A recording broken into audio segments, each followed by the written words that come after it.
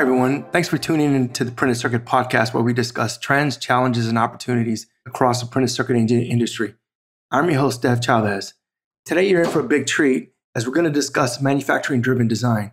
And with me, I have two industry experts, Max Clark, who is Product Strategy and Technology Director at Siemens, and Jerry Partita, Vice President of Technology at Summit Interconnect. Thanks for being here. Would you give the audience a brief introduction of yourself and your background of what you bring to the table, respectively? So, Max, let's start with you. Sure. I'm Max Clark. As stated a second ago, I'm responsible for product strategy and technology, specifically in the areas of manufacturing release into the design process, which is something that I hold very close to my heart and have for over 3 decades now. That's my primary responsibility and roles within the Siemens product families.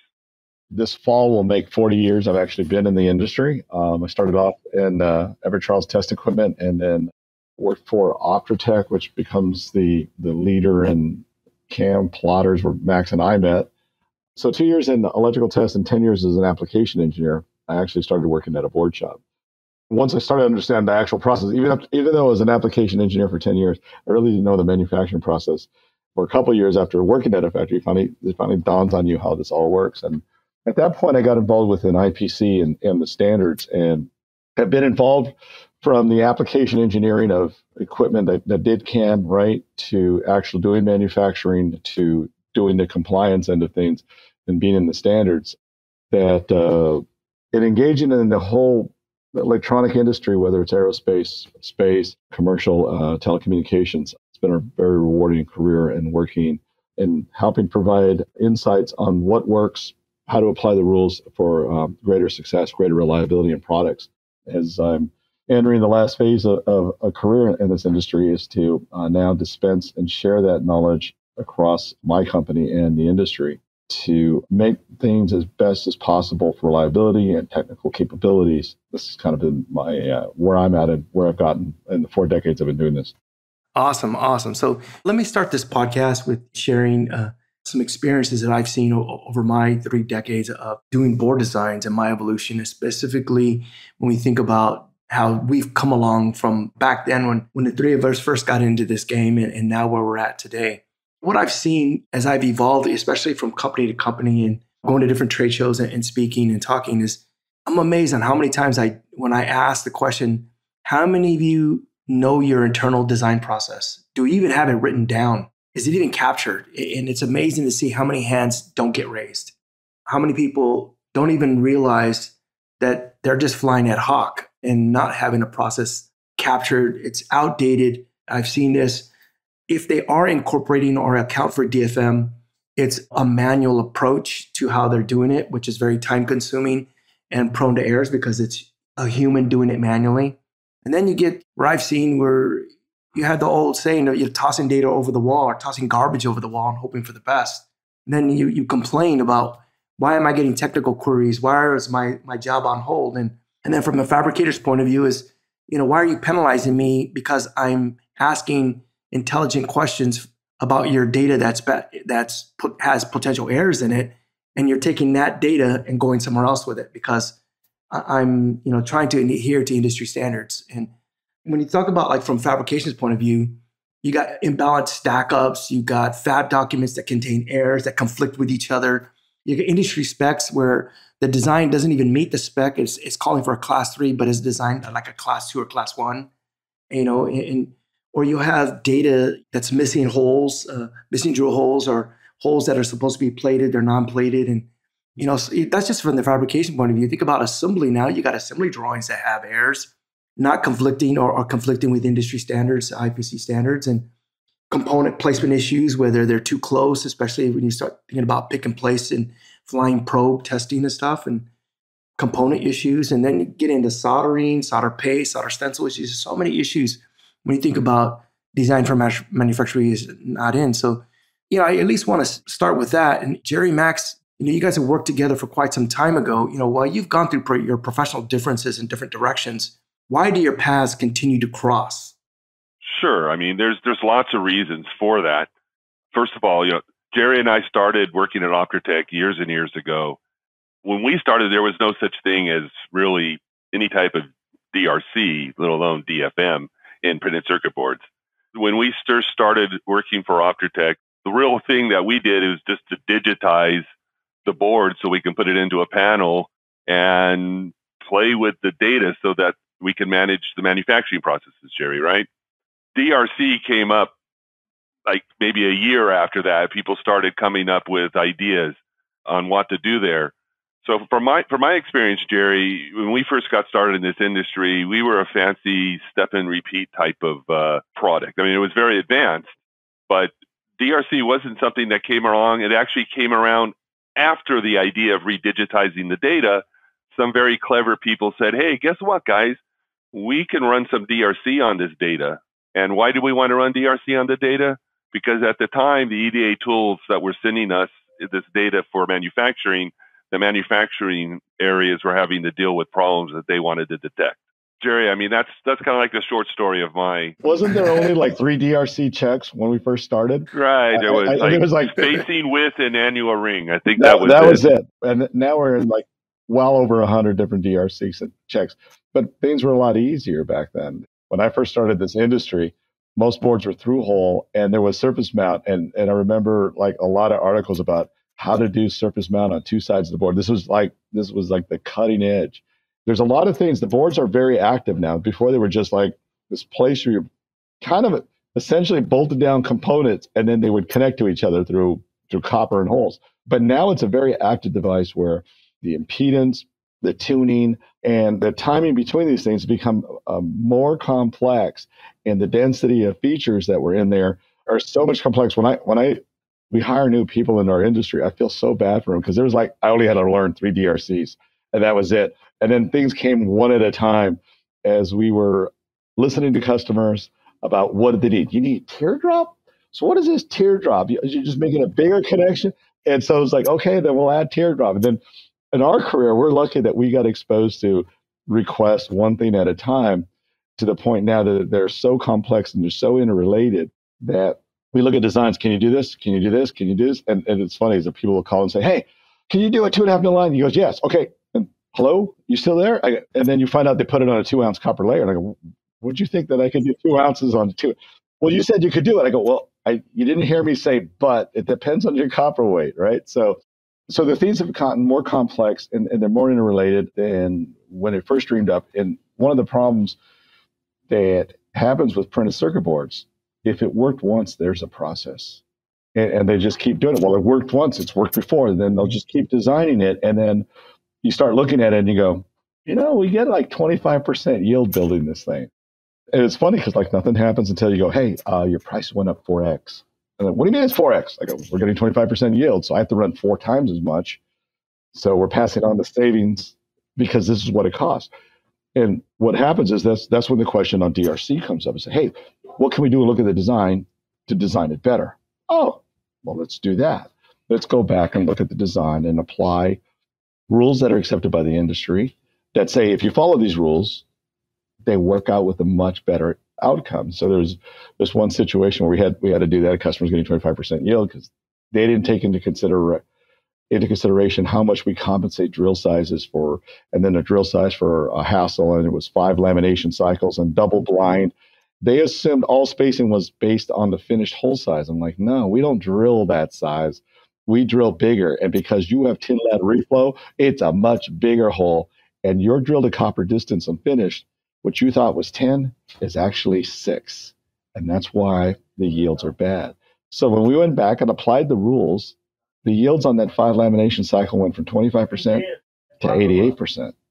And it was just working collaboration-wise and using the rules and making it work. And like he went from like 9,000 dangerous locations, and he calls me and I go, I can't fix this anymore. I did the best I can. I go, well, where are you at? I go, I got 30 locations at 8 mil drill to copper. Final lab? He goes, no, on one of the subs. I go, fine, 30. I can live with those risks.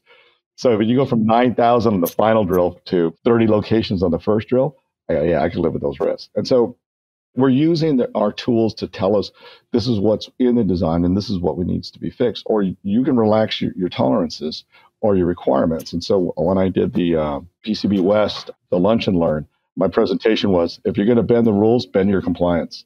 And then I went through the standard design requests that they tell us to do, but they don't design to it and say, okay, well, now you have to change the compliance that I have to build to because you never designed to it in the first place. So we've come to a very complex, very small components, very dense connections, and the activity of the circuit board, right? If you have a long barrel, you have to back drill it. Then you have to worry about how big is the back drill to other features. All the DRCs become more and more important that at the end, the board can be manufactured with a reasonable yield and that it's going to be reliable in the field when it's finished. When I hear you talk about instances like that, that's real world issue that you see on a regular basis, Jerry. It really has me thinking about that book, Max, that you had wrote. It was the Printed Circuit Designer's Guide to Manufacturer-Driven Design, which I think is an excellent ebook that's available on iConnect 007 for download. And it's got a lot of great content in there regarding manufacturing-driven design, specifically regarding DFM and when you think about DRC. So when we use the term DRC, let me just ask this question. If what started was referred to as DRC, how did we use the acronym DFM begin? The use of DFM began. Jerry and I both lived through this, and I carried it on when we went into the Valor age of CAM, when we started the Genesis project that I think, Jerry, you're still using Genesis there to this day.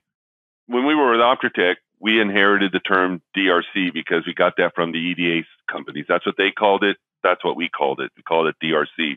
But then when we started doing more sophisticated checks, Jerry, when we jumped to that fourth check, okay, we went from the 3 to the 4th. We said, whoa, we're really flying now. But obviously, we've added more and more checks, and we wanted to create a differentiation between what was DRC and what we were really working for, was this design for manufacturing persona, where it wasn't just as simple as checking to see if the line and the spacing and the annual rings were correct.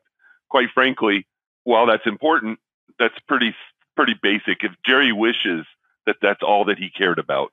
As he alluded to earlier, we've now run into hundreds of checks because there are impacts in the manufacturing process. There are design characteristics, design behaviors that directly impact the process that Jerry is speaking of. And it can be in a very negative or a very positive manner. We're looking to locate the negative ones. And so we started to use the terms DFM, and we began to look not just at pass and fails, but at ranges, trying to look at a histogram approach.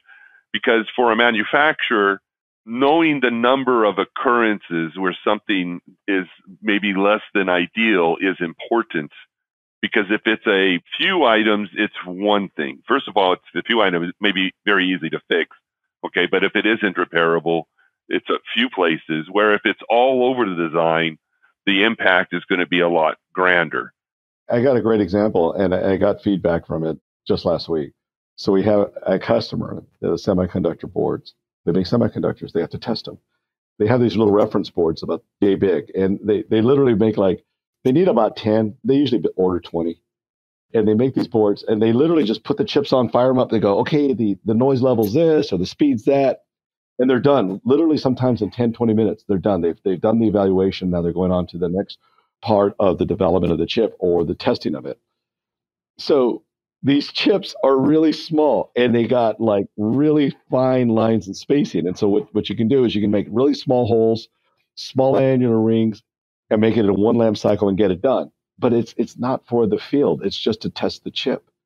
So they use a 6 mil drill in a 10 mil pad, 062, 6 layers, punch and crunch. And they only need it for a chip that's only 0.2 inches by 0.2 inches.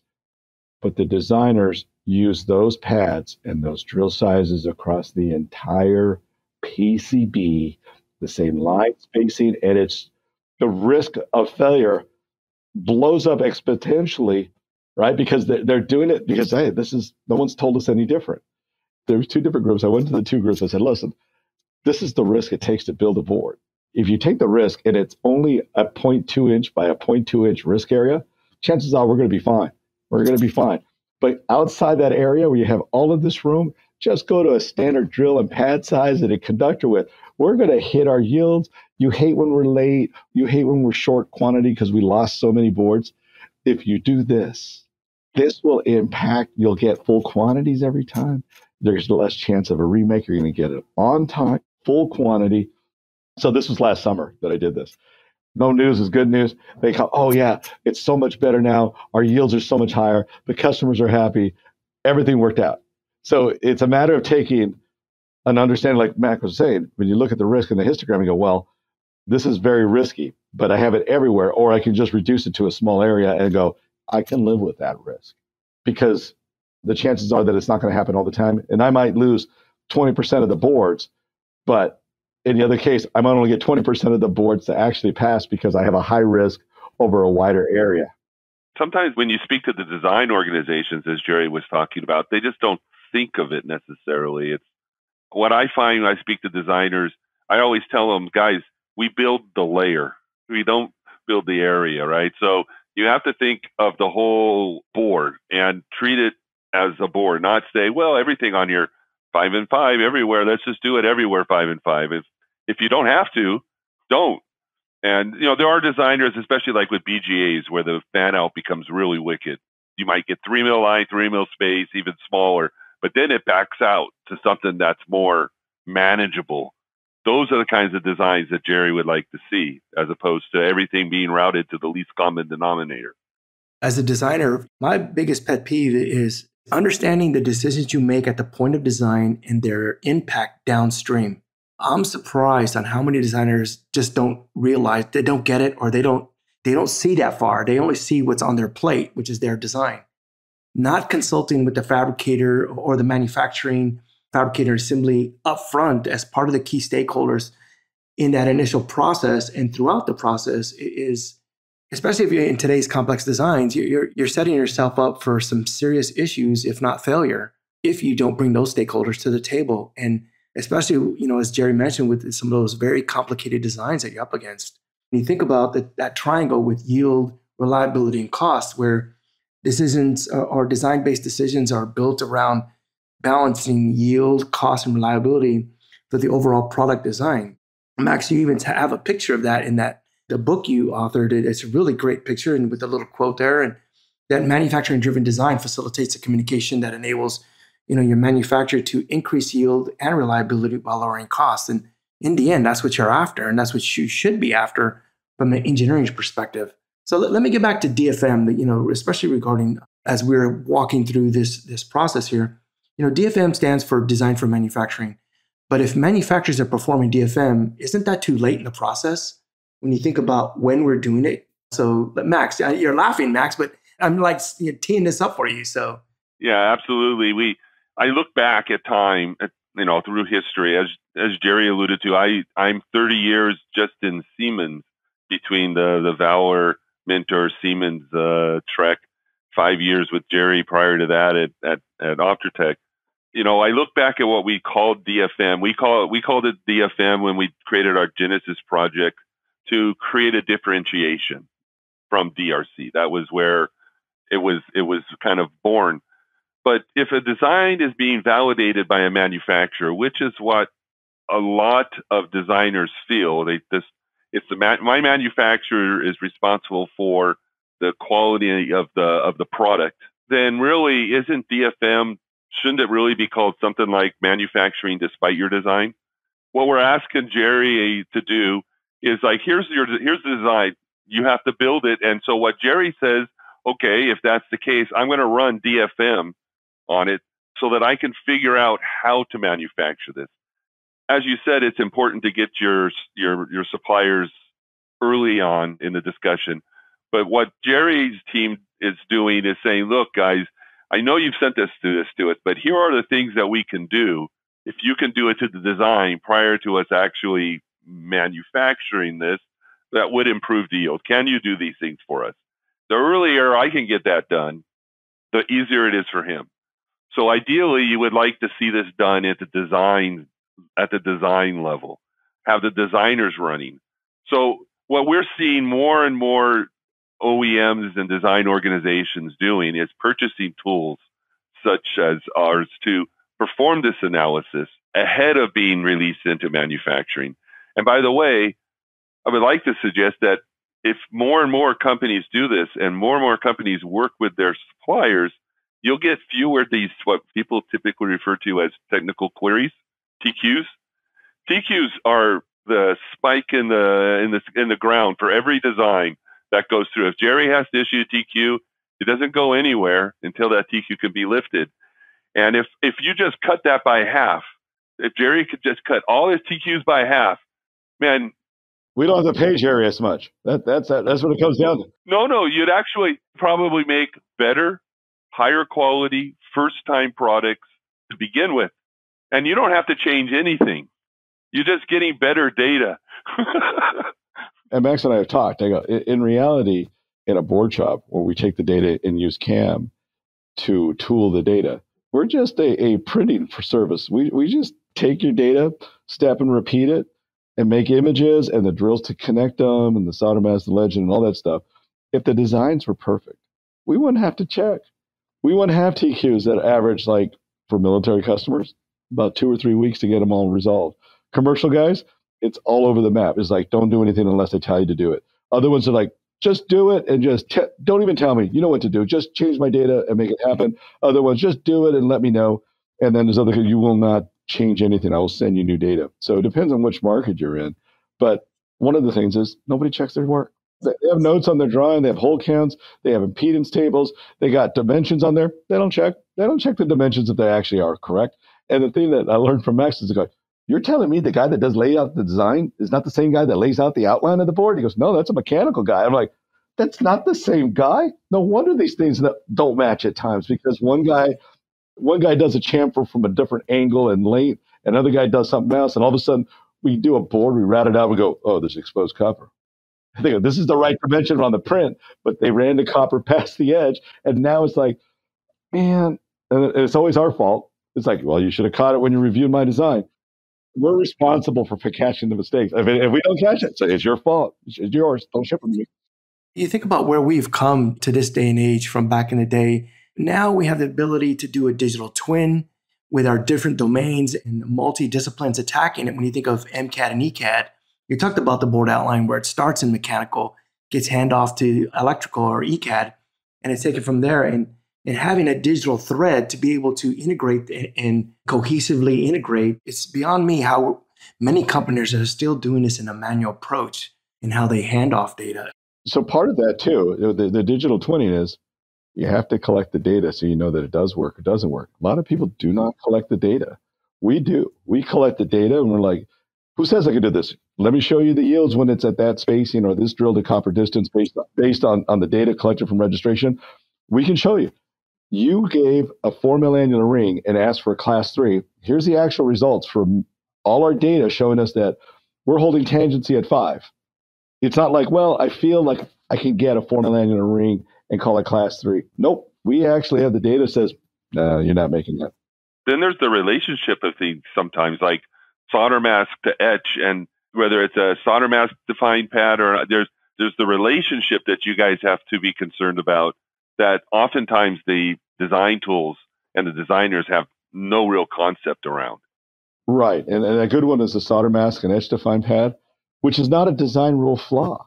It's just no one knew any better. So one of my favorite ones is about once a year I'll get a board. He goes, we're having assembly problems. All right, call me and we'll look at it. So they'll call me and they go, what's the part number? And I'll pull up the part number and I'll see an outer layer with a BGA that's got copper pore flooding in part of the BGA. Some of the pads are etch defined. Some of them are solder mask defined. It's the same solder mask clearance. So the solder mask clearance in the ground plane has a bigger surface area for the solder ball to spread out on. And the other one is an etch defined pad that probably over etched a little bit. So the pad, that solderable land, is smaller than they expected.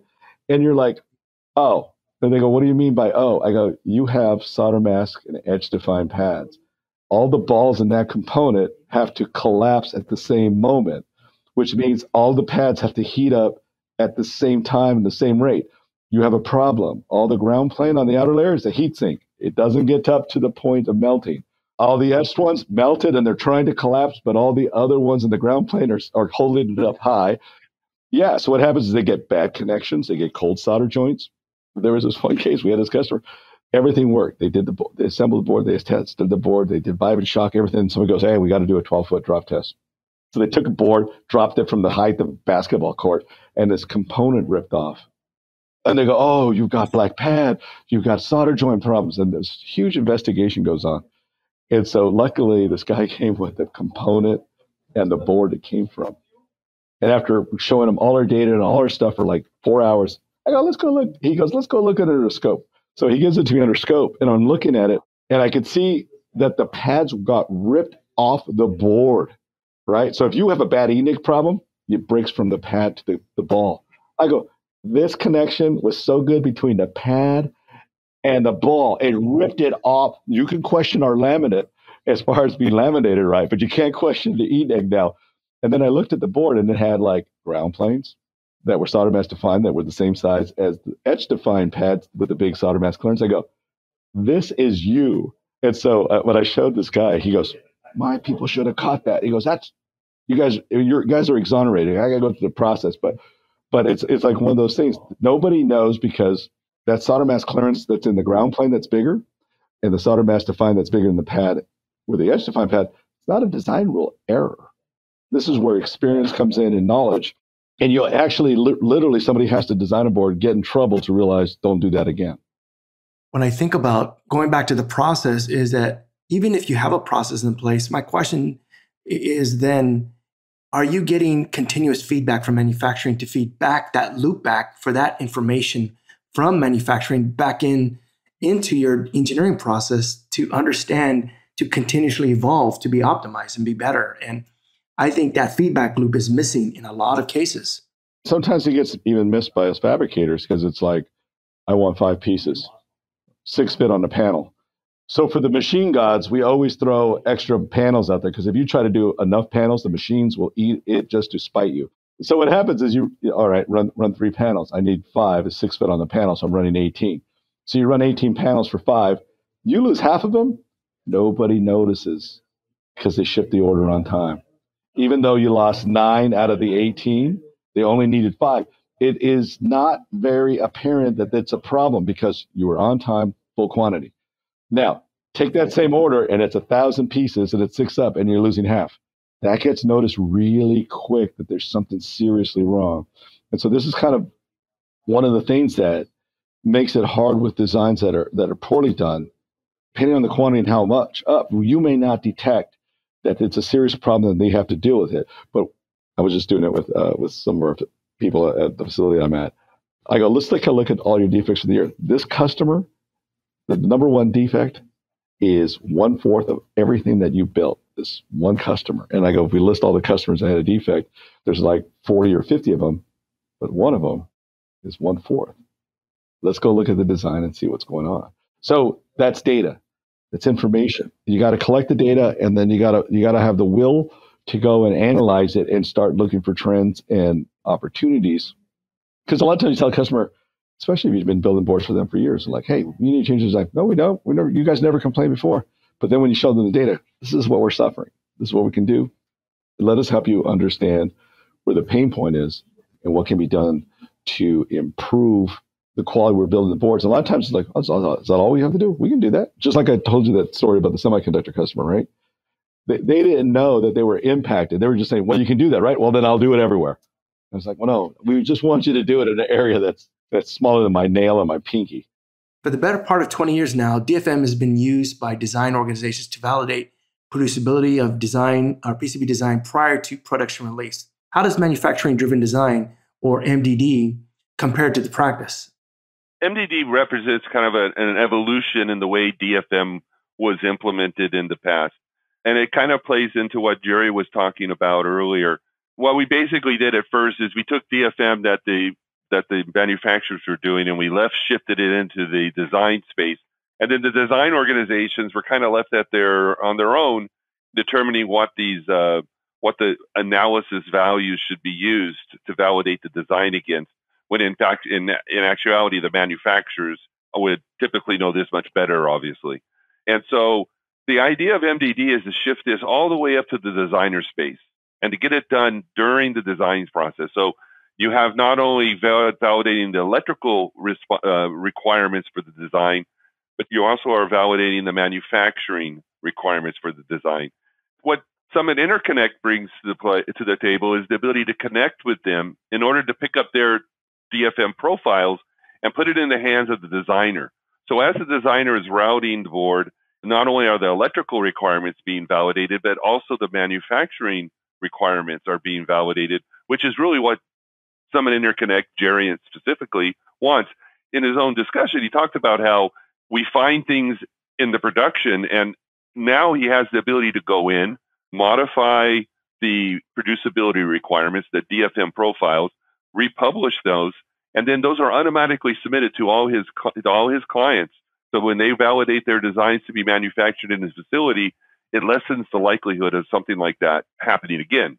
And I think that's really the evolution that we're looking for, the designers to really have the responsibility of ensuring that the quality is in their design to begin with. That's the idea.